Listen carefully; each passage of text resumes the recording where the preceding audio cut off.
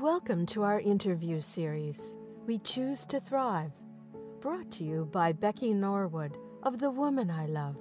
We bring you stories of survivors who have chosen to heal, to thrive. If you are an abuse survivor and are starting or continuing your healing journey, these stories will provide hope, inspiration, and a knowingness that you are not alone. Join us in today's interview. Welcome to We Choose to Thrive. So pleased to have you. Would you please introduce yourself and give us just a smidge of a background of where you were and where you are today?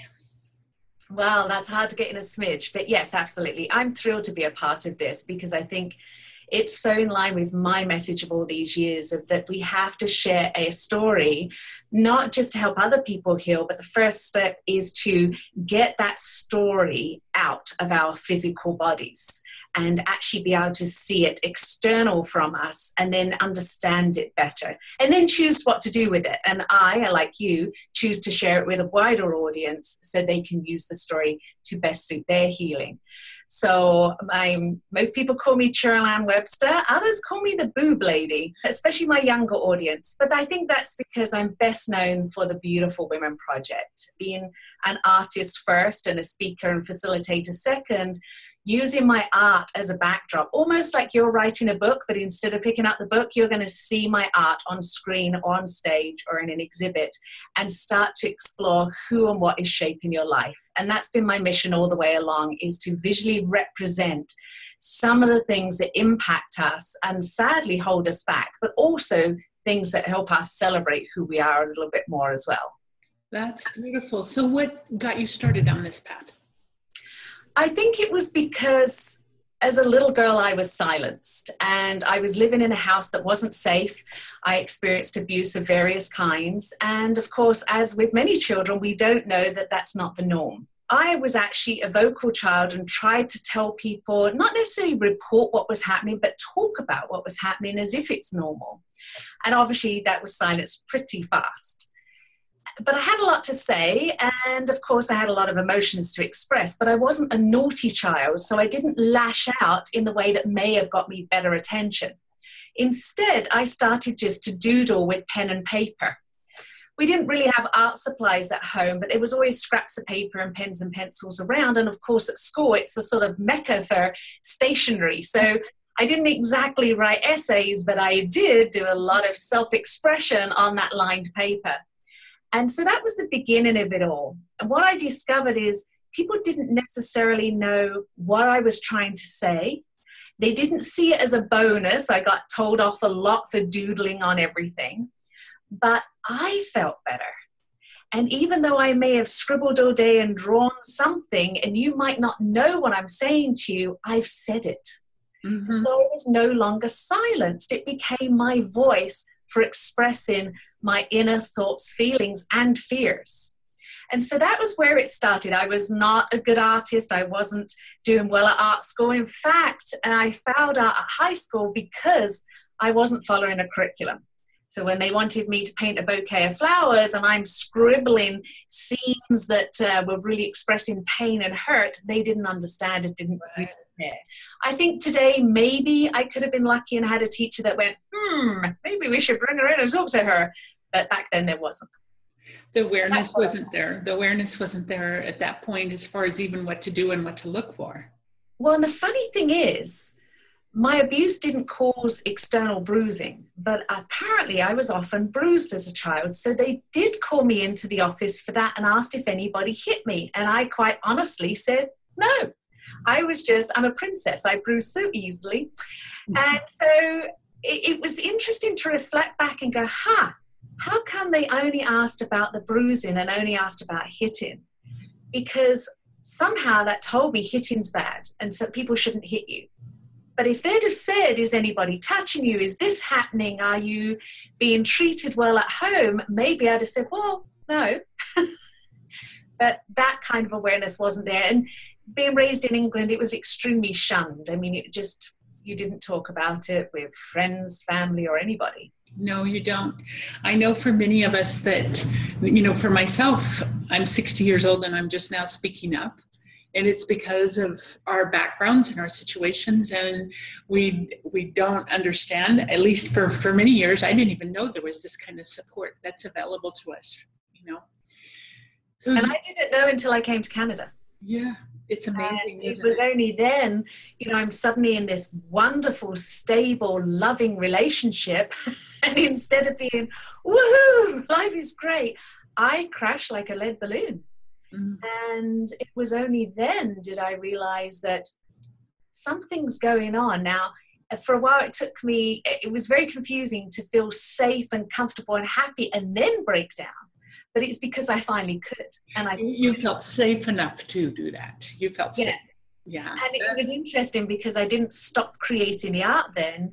In fact, I accelerated it. And so my husband and I built a studio for me. And I think friends and family expected me to make beautiful pottery vases and mugs and plates, and there's me making sculptures of people and titles called Trapped and Healing and these kinds of things. And at first it was a bit of a shock, but of course, as you know, it's excelled since then, really being my visual voice and speaking for others who were silenced. Very, very cool. So in your healing journey and the place that you are now, which is just phenomenal to see what you're doing and how you're giving back to our world, what would you say to somebody that experienced life like as you and I have, that realized that it's time to come out of that? What would you say to them, and what would you encourage them to do? I would strongly say sharing is one option. However, it's not always the best option for everybody. But sharing it outside of yourself, keeping it in you, is what I felt caused the most damage. So there's ways to take it from inside and bring it out without telling the world, without telling even your closest companion if you don't feel ready and you don't feel that's a safe option all around. Because it does take a long time to understand why we're sharing. Mm-hmm. When I first started to share, I just sort of spit it at people and really leave it with them and not know what they were supposed to do to it. I would feel better, but they would be stuck with it and not knowing what way to go. So it took me a while to learn, how do I share? But I would say anybody at any point in your healing journey, whether you're just beginning at 60 or whether you've been telling people for years, it doesn't really matter, but always explore inwards. What of the effects of what happened to you are still sitting there? And I don't believe they necessarily fade completely ever, but whatever is there, how is it impacting and shaping your life? Either in a good way because it's made you stronger and vocal like I am, or in a bad way that it's holding you back from other things like a passionate relationship or whatever it may be for you. Or feeling happy. Yeah. Feeling happy or not really knowing why you're feeling the way you are, and something doesn't feel right. So for me, I described it as a void. So taking that void and looking at it. And there are many ways you can do that, but find a safe and secure way that works for you. So test the waters. Try whether it's writing a journal, whether it's speaking to a professional, whether it's taking a dance class, whether it's sitting in a silent retreat because you've been so vocal about other things and various for other reasons to hide things. Like, explore for you and start small. Take a piece out, look at it, understand your own comfort zone with it, and put it back if you need to. If you're not ready to release it, break it up, take it apart. And of course, because of my background, I always recommend people try it through the arts. And that doesn't mean you have to be able to paint or draw. I can't draw a stick figure. I can't draw a stick figure either. It's not important. What it is there are so many emotions and experiences that we don't have words for. That's right. And for so many of us, the journey of this started when we were quite a bit younger. And so the words we would apply to our experience today are not the words or feelings and experiences we had back then. So how do you have a vocabulary that says, this is what happened, this is how I feel now? So when we don't have that broad vocabulary to express it, we do have an unlimited number of colors, textures, and shapes and materials in our world, whether it's gathering together scrap paper, whether it's putting paint on a canvas, whether it's taking a bottle and safely breaking it and putting the shards back together with glue. There are so many ways. And just in the act of moving your hands and allowing your heart and soul to express, you will find that there is a vocabulary for every emotion and experience you felt, continue to feel, and will continue to experience as they morph into something else. That's beautiful. I so appreciate the way you've expressed this. As you say, there is no one way to heal. There will always be trigger points in our lives, the things that come up that kind of bring those memories forward, irregardless of the amount of things that we've done to try and rise above it.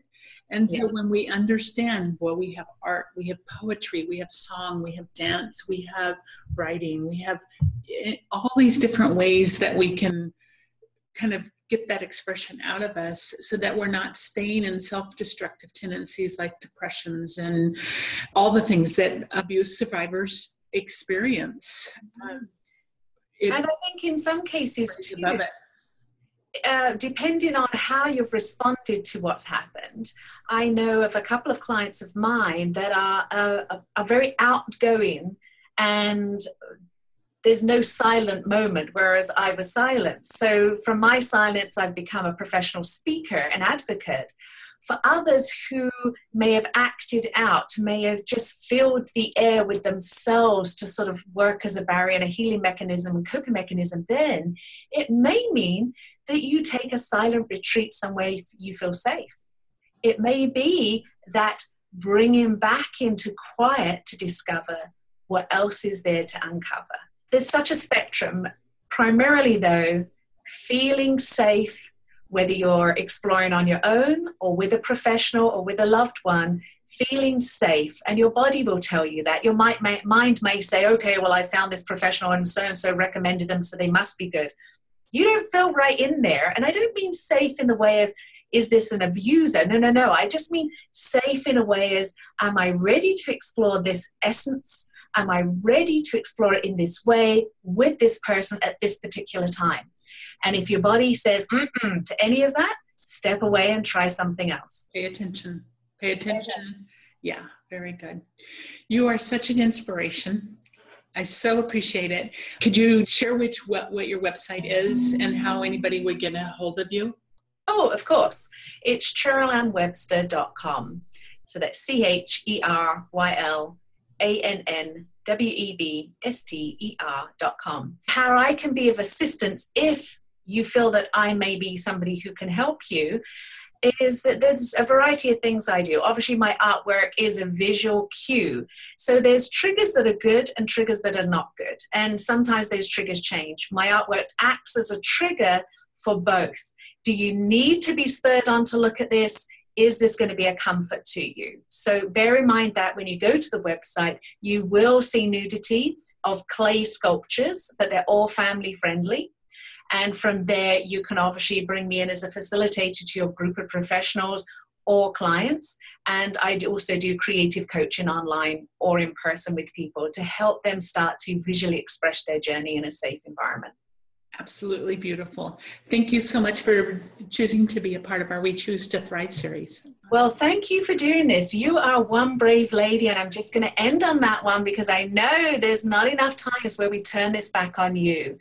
You are a phenomenal woman, and you're filling your time and your heart by interviewing all us and bringing these stories together. And I wish to give you some time for you to honor the fact that not only did you start to share your story at a time you were ready and the time that was perfectly right for you, but you have taken that to a whole new world of using your story as a cornerstone for us to speak up, to speak out.